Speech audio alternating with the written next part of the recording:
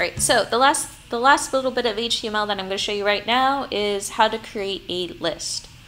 So a list, what is a list? A list is a group of objects, usually in a sequential order, sometimes not. And there's a way that you can create a list easily in HTML. So let's begin. I'm going to put our list within the div because I want to keep it centered, right? So I'm going to I'm going to hit return, and I'm going to show you guys the first type of list I'm going to show you is UL. And what this UL stands for is unordered list. If we look on the previous side of our web page, we'll see that there's nothing there, and that's because there's no content. So I'm going to hit return, make a space, and then in between the opening and closing tag for the UL, I'm going to tab it so I have some lines, some clean lines, and I'm going to write LI. And when I write the word LI, we'll see that there's a little dot, which means that this is the first thing on our list. And I'm going to write, this is the first thing in my list. And then I'm going to do another LI to put a different element, a different part of our list. I'm going to hit return, and I'm going to write, this is the second thing in my list. I'm going to go down, and then you can see that I have two things in my list. I have the first thing, and then I have the second thing. So let's say that I want to put numbers on the things in my list. How would I do that? Well, right now we have this UL, which means unordered list in HTML. The way that I can automatically have numbers in front of the items in my list is that instead of UL, I'm going to write the word OL. And when my preview side refreshes and I go to the bottom, you'll see that the list is automatically numbered. And so now if I continue to add more LIs, which is things in my list, I can be like, wow, look at these numbers. Right? And I scroll down, we'll see that I now have 3 things in my list, and it will continue to update the number for me because of little OL. And if I want to switch that over to unordered list, I will have to make sure that I change both the opening and closing tag back from OL, which is ordered list, to UL, which is unordered list. And now we have it. We have bullet points, back to bullet points, back to bullet points again. Great. So there you guys have it. This is what I wanted to show you guys today. Before I send you guys off, let's look at my HTML code one more time. So personally, I think it's a little bit messy, so I'm going to show you guys how to make it a bit cleaner. Right? So a way to make it cleaner is that since everything is within that div tag, if I tab all the objects within the div to the right, it'll be easier for my eye to see what is actually within the div. All right, same thing with the UL, right?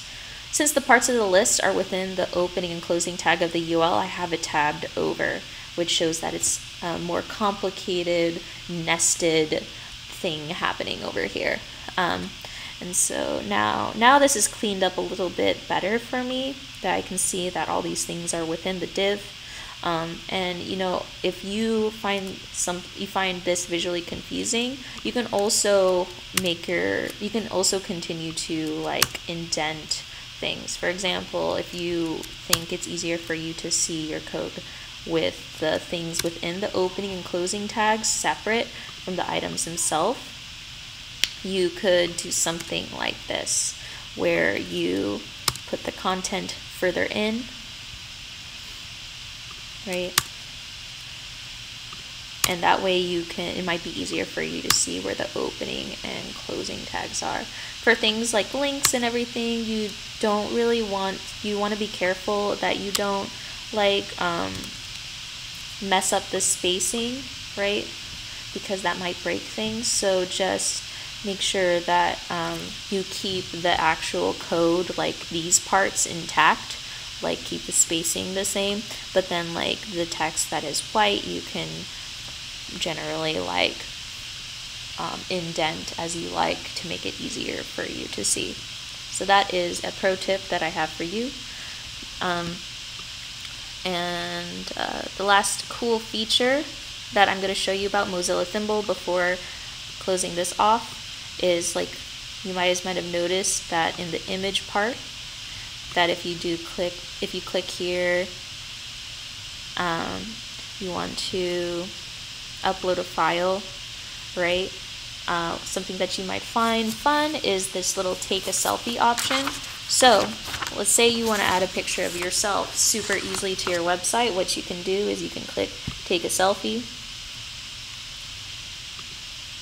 All right. I got some permission.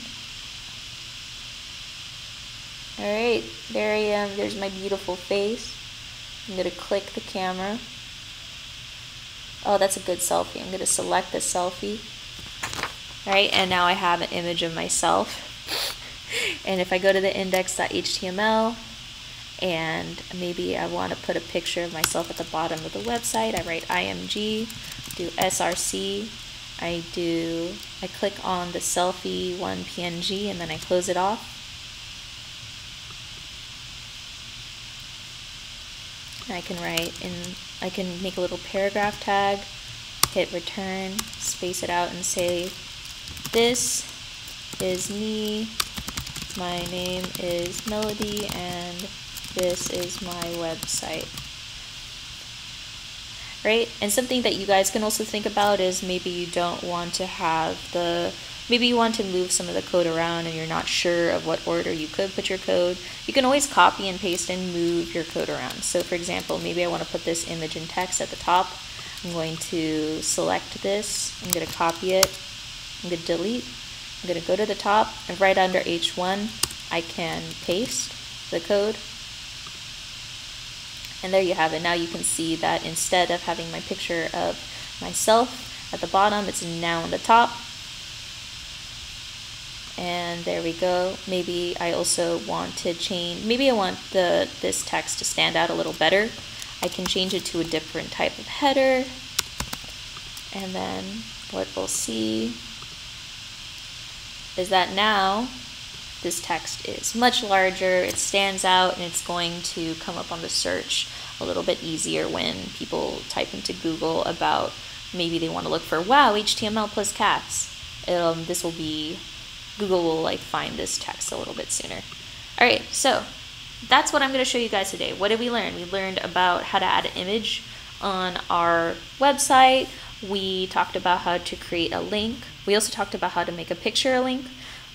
And we talked about how to make ordered lists and unordered lists in HTML. So something that you guys should know is that we did not go over all of the code or all of the HTML that is possible for a website. And the reason for that is because there's just so much, and the best way for you to learn is by playing around yourself. So let's say there's an object or vision that you have, and the things that I've taught you right now don't fulfill like your vision, that you need to learn more objects.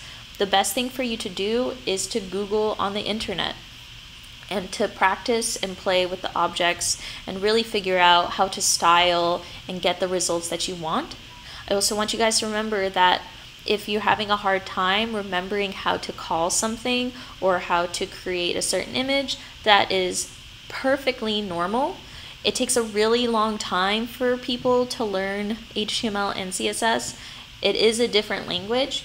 People don't learn languages overnight. It's perfectly acceptable to go on the internet and search, hey, how do I add an image, or how do I add a link, or how do I create nested divs, or whatever you want. And this is part of a process of learning HTML and CSS, and I hope you guys have a real fun time experimenting and creating new things for your website.